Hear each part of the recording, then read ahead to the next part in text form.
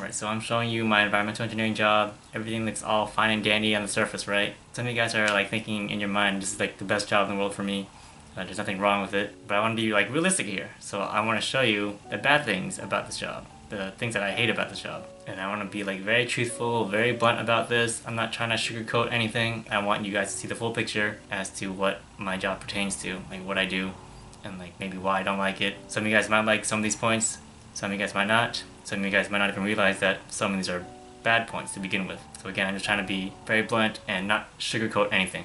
So the first thing I hate about this job is that it's 50% fieldwork, 50% office job.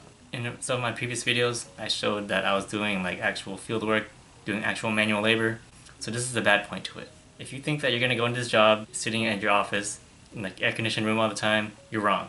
Out there, I'm in the field sometimes, it's like really hot outside. You're carrying like 50-pound metal barrels. It's hard. It's heavy work. You're going to be doing some things that are hard manual labor, doing things that you're not comfortable with doing. You're going to be sweating outside in the field, doing these things because they're absolutely necessary for you to do. So just keep that in mind when you're applying.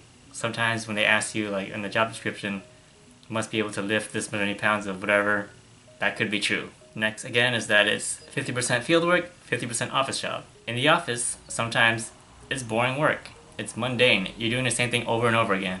Let's say you come into the office at like 8 o'clock in the morning, check your email, and then you're just sitting in the office from 8 to 12 until lunchtime, just checking your email.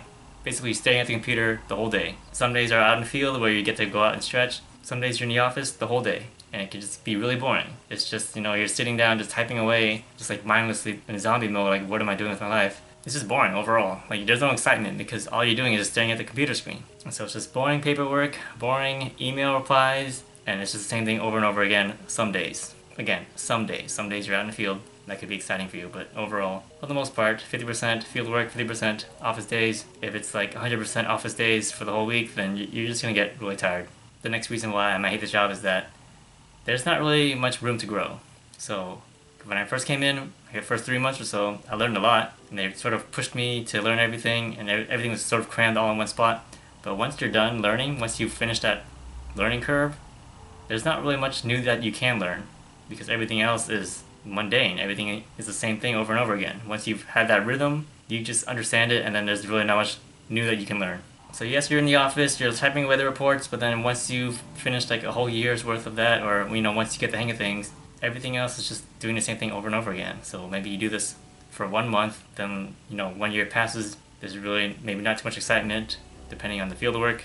What more can you improve on? You can't learn, you can't jump up to a new position because there's not much you can do. Like yes, you can learn different departments, you can learn different like rules and regulations, but they don't change that much, and so you're just sort of stuck in your own bubble, and the only thing you can do is just maybe jump to a different company or a different position, but doing the same thing though. You might get paid more, but you're not going to be like switching a whole different field, learning a new perspective, having a whole new mindset, and like it's really just earning more but not learning more. The next thing I don't like about, and again this is just my company, is that there's no one within my age group. So I am relatively young, 26 years old. There's not many people within my age group. Most of them are like pretty old, sorry to say this. They're, you know, they've been there for years, they have like many years of experience, but there's not many new people who I can meet. I sort of feel like left out. I feel like I'm in my own little bubble. So yes, they've got years of experience and they can help me out, but we just don't really have that connection. Like it's not so friendly because, you know, they're in their own generation, I'm in like the millennial group. Yeah, I'm just like the only one within my age group, and I just feel like sort of lonely. But again, this could just be my company. Your company could be different. You might have young people who are just graduating who are also joining this field, although they do want some people who are like old enough to have experience to teach someone, which is probably why they have so few young people here. But again, that's just my company. The youngest person who's within my age group is probably like 34, and you know, that's still not even old. It's just like they have their own family, so we have like very different, you know, lifestyles. So it's still just hard to relate to them. I can always ask them questions and talk about life and stuff, but it's just hard to have someone who's like way too different of a lifestyle than mine. And lastly, I'm not sure if this is even a point, but it is sort of related to what I was sort of talking about last time, was that because there's no one within my age group, there's also no new people who can join. So because engineers are pretty stable jobs, no one really wants to leave. Let's say you get this engineering job, that's a secure job for you. They've been there for like 30 plus years. So who wants to leave that job when it's so stable, especially in this economy right now? So like once you get an engineering job, especially in the government, like you're set for life and you don't want to leave that job. It's like a secure job for you. Who in the right mind would want to leave this job? And because it's like a stable job and it's like pretty mundane, pretty boring for the most part, nothing really changes, so you don't really need new people to come and go. There's no new positions that are offered. So let's say there's like 5 spots for an engineer, and then that was like 20 years ago.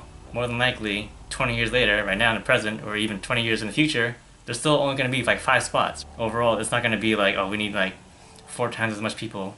No, that's not the case. They only need those 5 original spots. Maybe once someone retires or someone leaves, someone switches to a different company, then they might like open it up.